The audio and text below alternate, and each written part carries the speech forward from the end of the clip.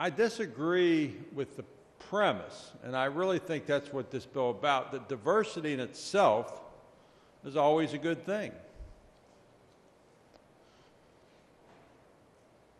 You know, the Germans are known for being great engineers. That's not just something somebody made up. There's a lot of a disproportionate world-renowned Germans that are engineers.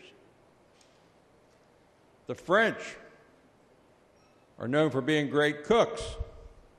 That doesn't mean no one else is a great cook. But in Cincinnati, we have a disproportionate number of French restaurants. Do we need more diversity in Cincinnati of restaurants? Or the Italians are disproportionately great race car drivers. That's not a bad thing. That's a good thing. Different genders, different races, different people are attracted to different kinds of things. We're kind of ashamed to say, I think many of us are, because we know how we'll get pounded for it, that we're not always for diversity. But I'll say it here on the Senate floor.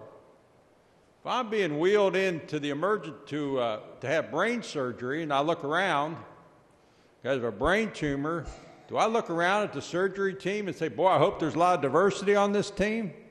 No. I want the best darn team in there, the most expert team to work on me.